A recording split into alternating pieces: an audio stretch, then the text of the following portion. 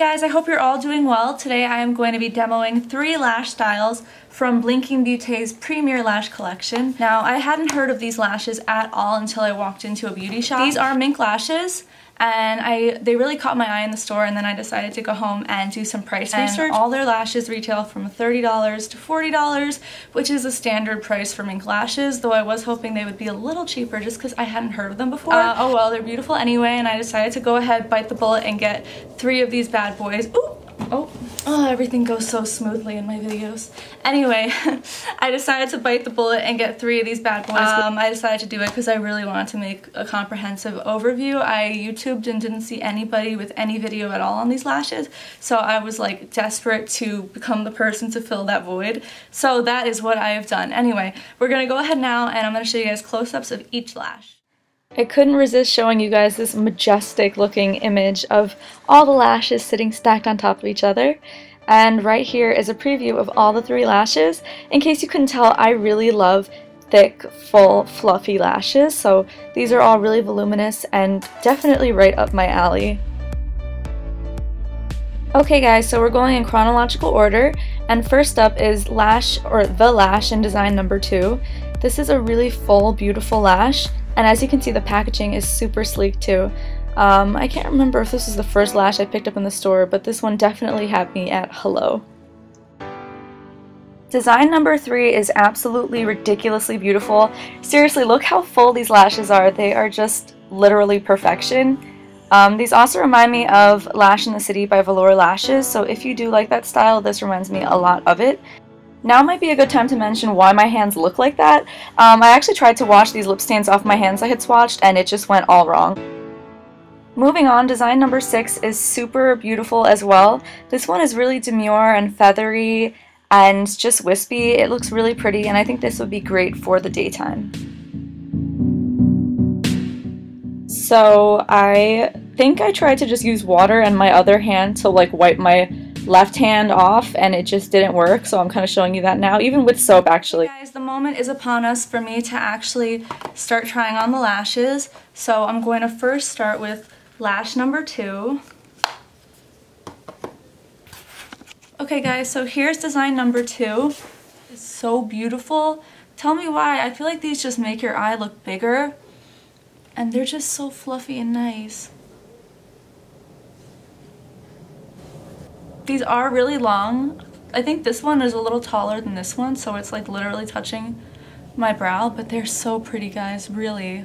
I thought number 3 would be my favorite, but I don't know, number 2 is kind of blowing my mind right now.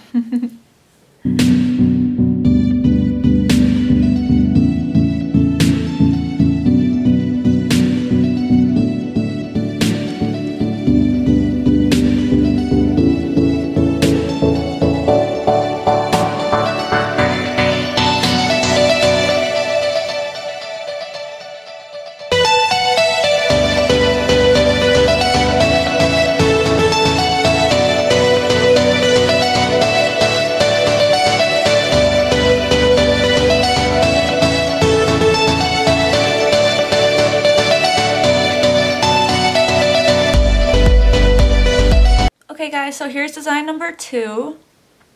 I thought I would like it more than design number 3, but I don't. I don't know. I don't know if it's the application or what, but these ones, I think it is the application, guys. I don't think I really sat these down far enough on my lash, at least not on the outside. But they kind of like box your eye in a little bit more, like they fence like from the outer corner and the inner corner, and it's just kind of like wispy, but it's not as seamless, I feel like. I'm not too sure about this one, but I mean, I still like it. Like, they're still really pretty and fluffy.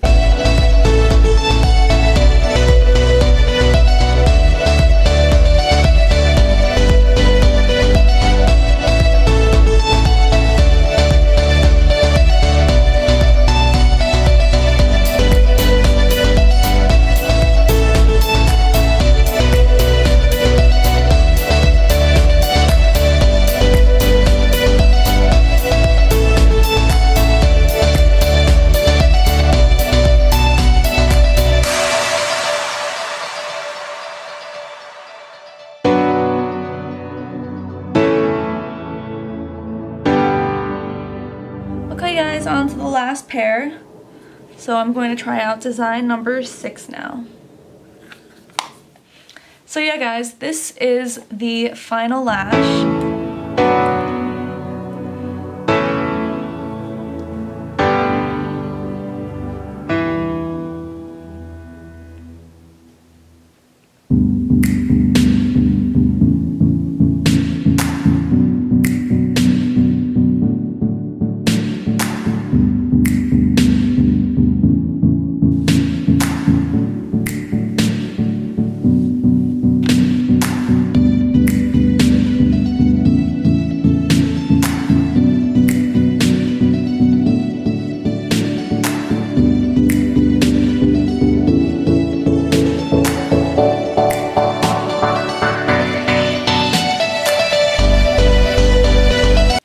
So honestly, I would say going in order, 2 is the longest and fullest. 3 is, I don't know how to compare 3. It looks a lot wispier than I kind of envisioned. Like the lashes sort of have more curl to them, sitting on like the actual band.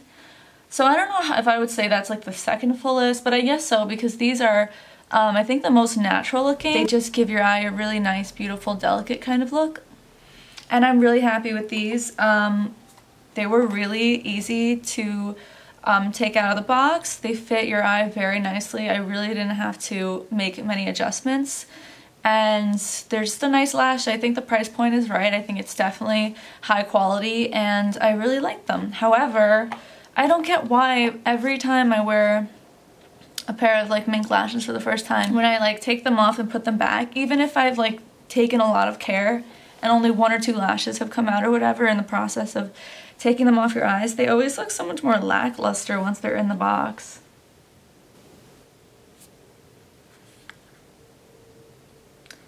That's design number 3. Here's design number 2.